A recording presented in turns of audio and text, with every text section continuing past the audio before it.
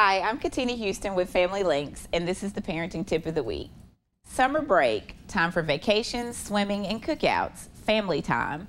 Family time, which sometimes equals more sibling interactions, which equals sibling fighting. Sometimes it's more than a parent can stand. So what's a parent who's at their wits' end to do to keep the peace? Take a deep breath and remember that all this arguing is a part of learning how to be a good person. Several studies show that kids develop a strong sense of fairness and empathy based on how parents handle things when fights arise. So first, explain yourself. Walking kids through your sense of logic is not a waste of breath. It's a good way to stimulate their development and understanding of fairness.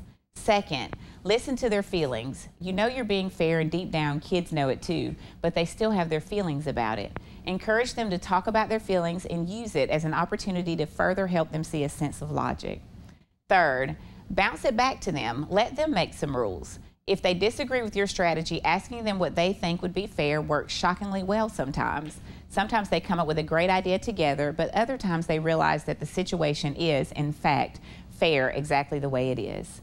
Fourth, end the conversation. If the bickering and protesting continues even after you've explained and allowed children their say, then give yourself the last word. Sometimes you just have to say, life can be disappointing sometimes, and we all hate that. And last, don't expect everyone or sometimes anyone to be happy. With little kids, you're never going to satisfy everyone. Remember, we aren't given a handbook to parent our children. It's always a work in progress. Just remain encouraged. You're doing a great job. For more parenting tips, contact Family Links at 256-820-5911.